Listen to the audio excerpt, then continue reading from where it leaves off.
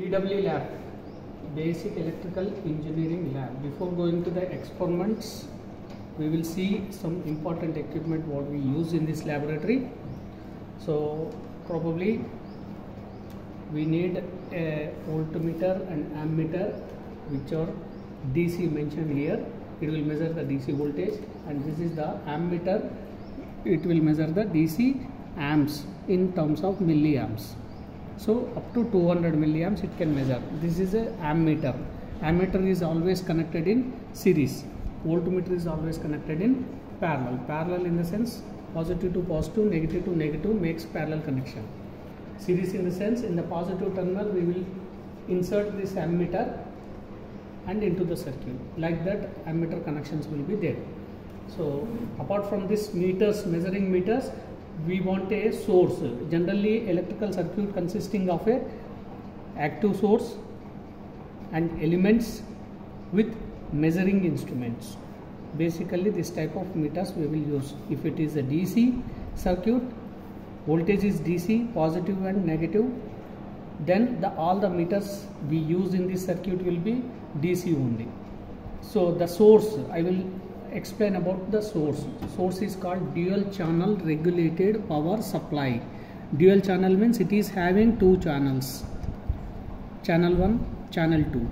So for channel 1 controlling knobs are these three, channel 2 controlling knobs are these three.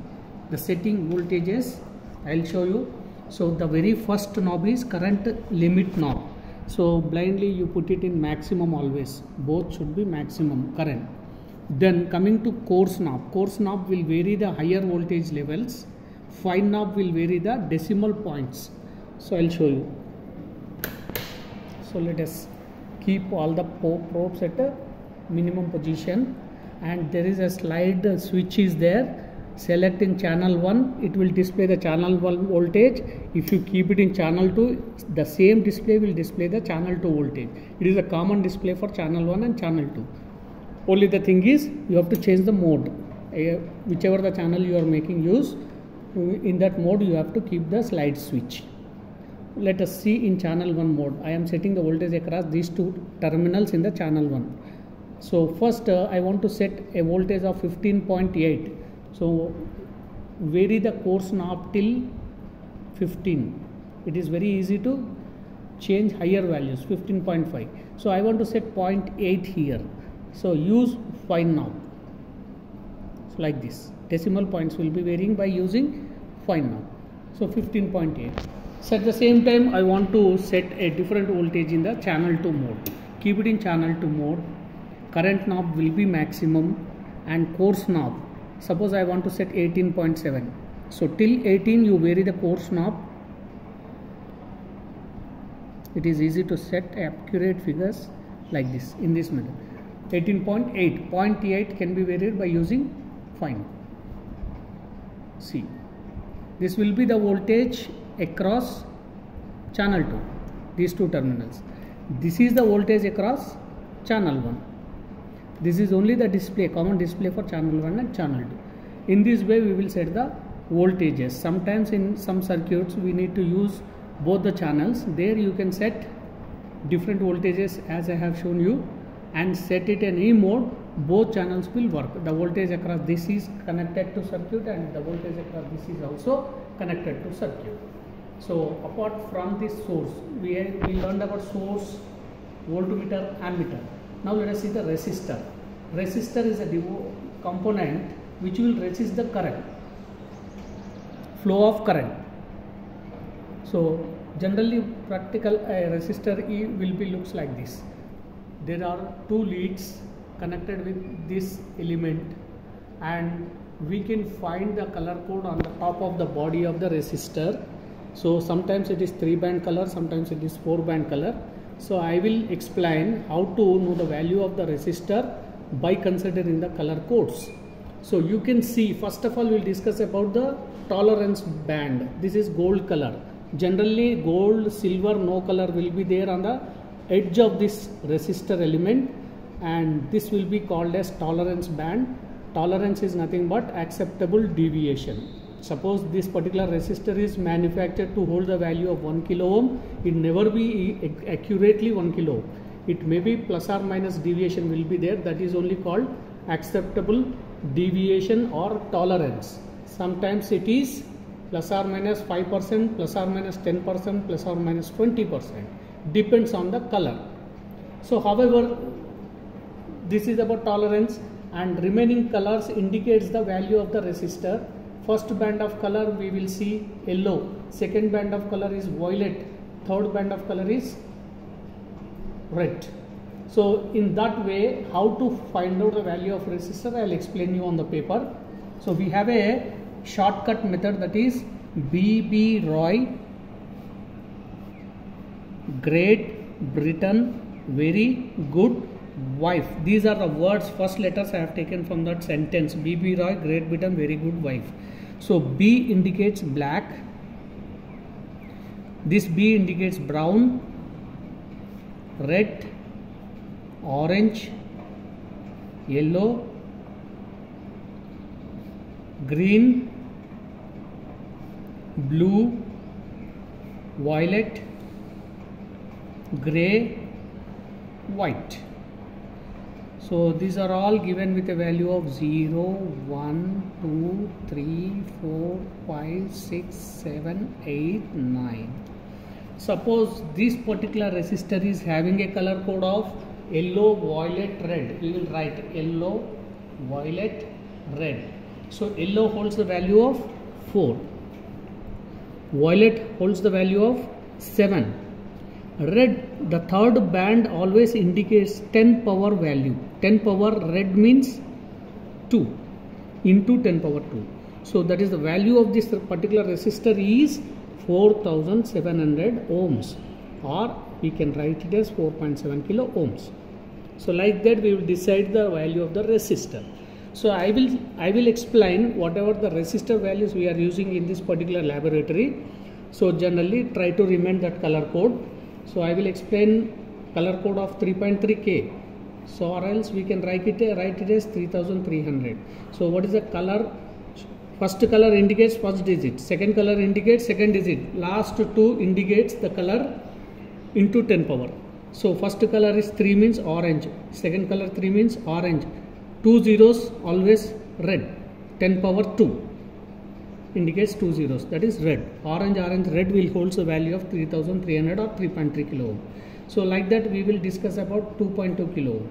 This can be written as 2200. So 2 red, again 2 red, 2 zeros red, triple R will give you the value of 2200 or 2.2 kilo ohm. So like that we will discuss about 1 kilo ohm. 1 kilo ohm can be written as 1000. So first color indicates brown, brown for 1. Next color indicates black.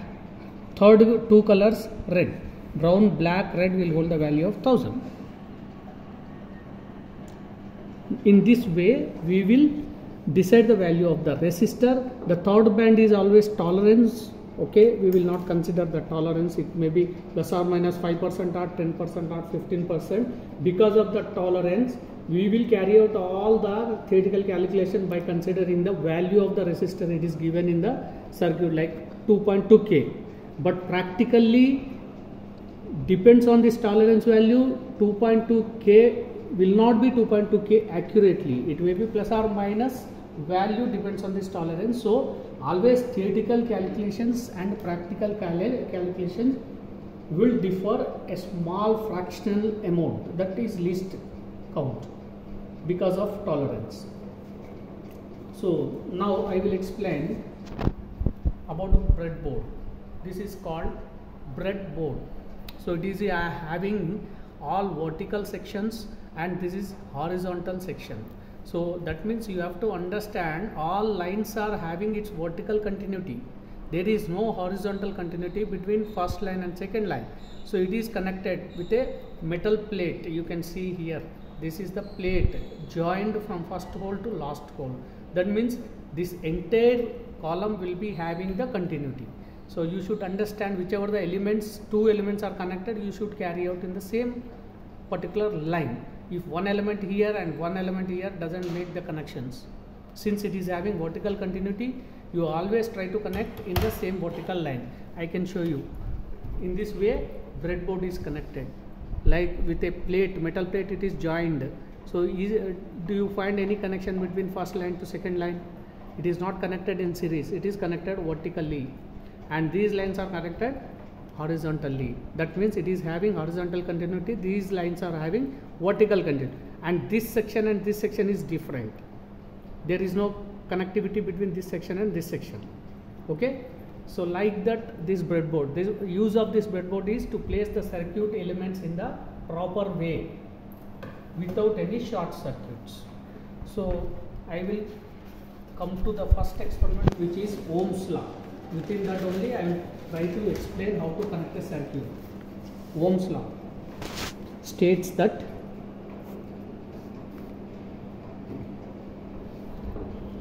simple circuit, I will take one resistor value. So let us say 2.2 kilo ohm and connected with a voltage source, and connect an ammeter and connect a voltmeter across resistor, and this is a simple circuit.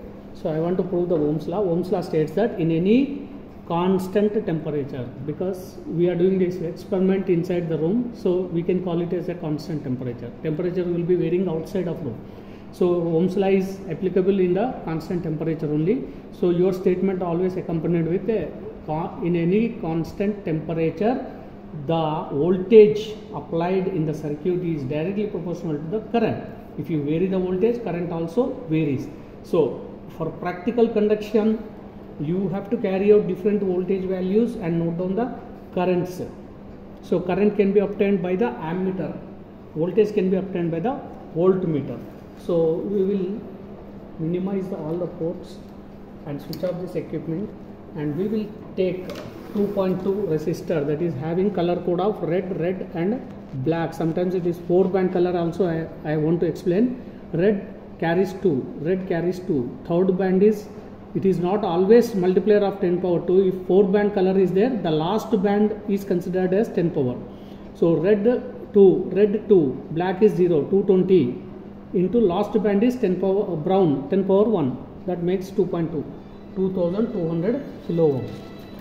So let us take the breadboard. As shown in the circuit diagram, I will place the resistor like this.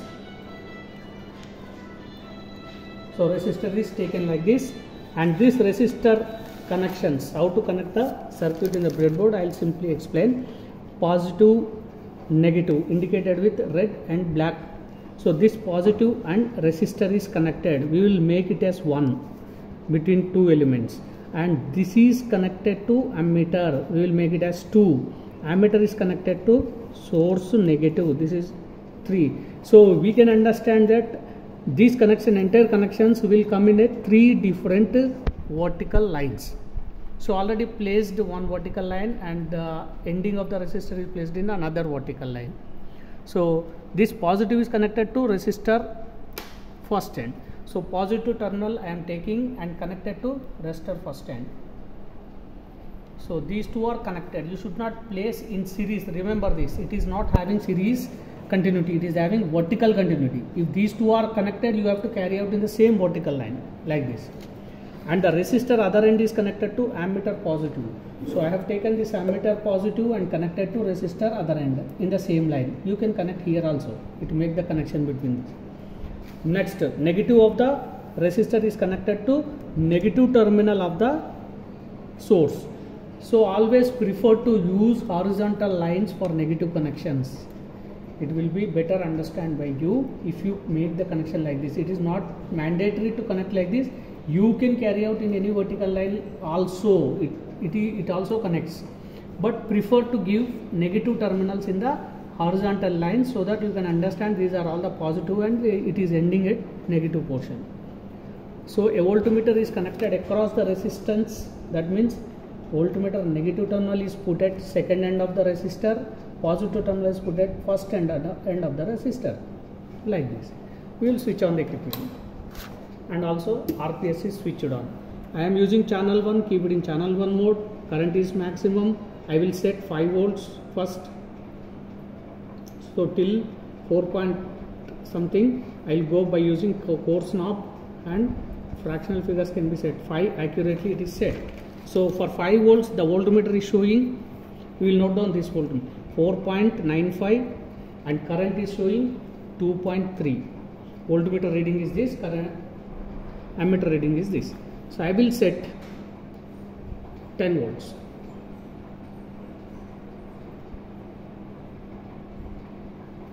So 9.89 is 4.5. You can see current is increasing with the increase of voltage. That is only Ohm's law under room temperature. So this, if you can cross check the value whether it is right or not. R value is equals to V by I, because V equals to IR. V is directly proportional to I, means V equals to I into constant value R. So R equals to V by I equals to V by R. So like this we can derive. So R value you can cross check by V by I value. It will give you the 2.2 K. You can cross check like this. This is about Ohm's law. Set different voltages like 15, 20. So you can see the current is increasing with the increase of voltage. These two. So like that we can complete the Ohm's law verification. Thank you.